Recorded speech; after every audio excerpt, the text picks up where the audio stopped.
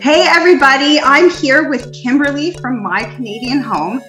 Kimberly is a professional organizer and she's going to give us 5 spring cleaning tips to get us started on our spring cleaning.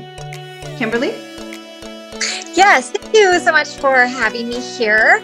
And so these tips are going to help you get ready for spring and get your home ready and get you ready just mentally for the new season. So number 1, we're going to prepare for the season. And so the 3 spaces that you're going to tackle is your front hall closet, pack away that winter gear, and garage. All right, front hall closet, let's talk a little bit more about that, is a closet where we just stuff everything into it. Don't do that. We're going to keep our front hall closets the same as the current season we are in. So got those closets, make it ready for spring. Now the winter gear and clothes, we should be removing them from our closets, making way for the brighter colors and for spring. I also like to do, especially if you have kids, take inventory of the winter gear that you need for next season. I keep a little note on my phone before I wash them and put them away for next year. I take inventory. Do my kids need new snow pants for next year and gloves? So when the gear comes out into the stores, I already know what to get them.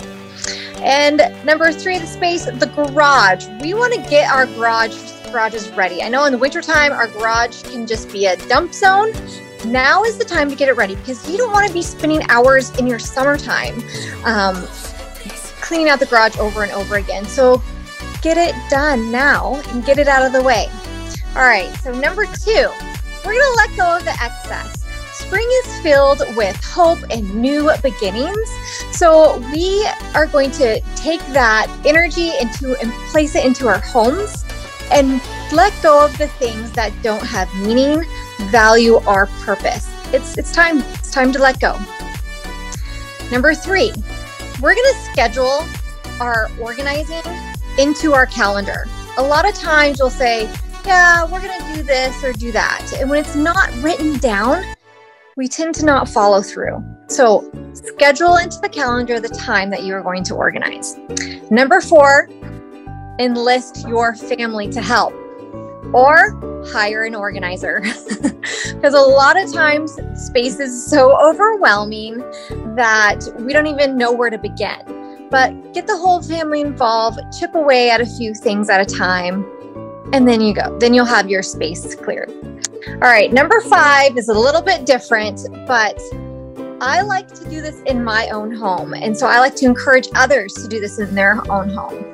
It's create a sweet spot. So what this means is it can be a corner, it can be a whole room, it can be a little space in your bedroom, but a sweet spot is a space where you can go and relax, especially if you're going to be doing a lot of spring organizing and cleaning. You need a spot to relax.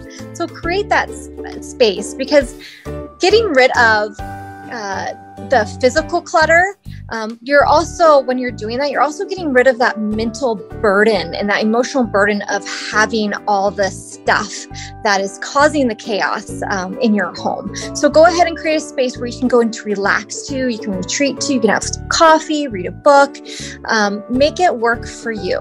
So those are my top 5 spring organizing tips, and I hope that you will find them helpful.